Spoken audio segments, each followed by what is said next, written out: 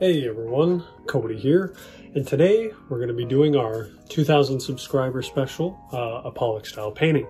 Now today we're going to be using the colors that I absolutely love, my favorite set of colors, which is silver and gold, black and white, and gray. This is kind of a medium gray.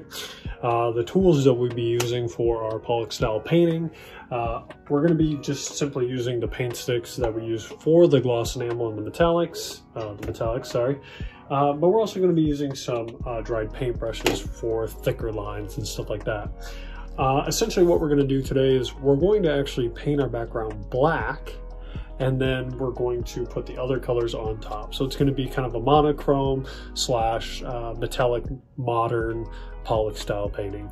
And that's pretty much it. I already have my paint stirred here. We've got our 3 gloss enamels and then these 2 metallics, which you can get at Home Depot because they are PPG metallics, because I get asked a lot. So we've got gloss enamel paint, we've got our metallics, and that's pretty much it. I've already got it mixed up, so we'll actually head over to the canvas, and I've got the canvas lying out on the ground. I'll actually show you guys real quick. So there it is. I have it lying out, so I'm going to move the camera over to it, and then we will just get right into the painting. So let's head over to the canvas and get started.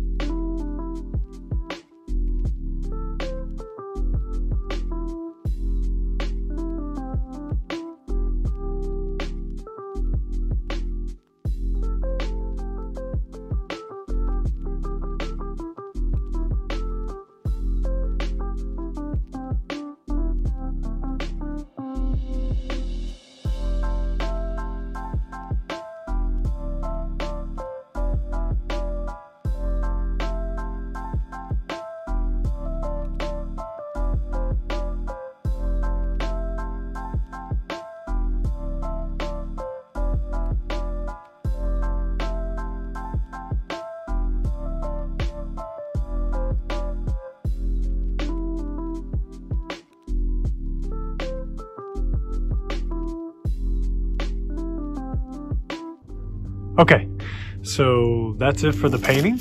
Let's go ahead and take a look and we'll talk about it.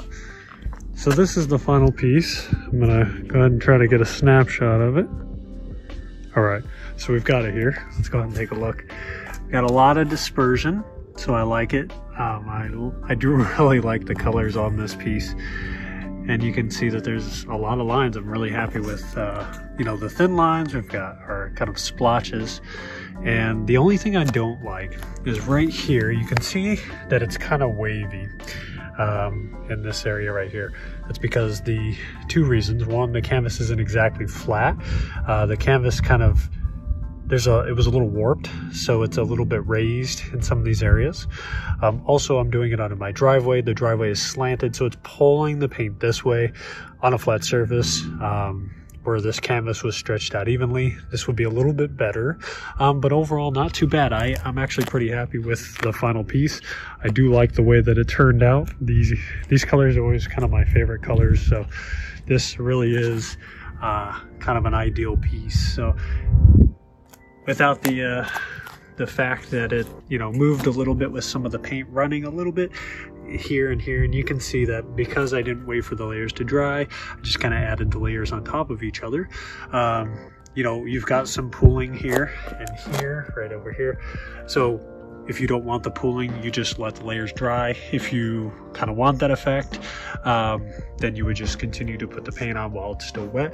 It's totally your call. Maybe experiment with it. Also, it's a little warmer out today, so some of it has already congealed a little bit because it is warmer. So if you live in a warmer climate, you're going to see those layers dry faster.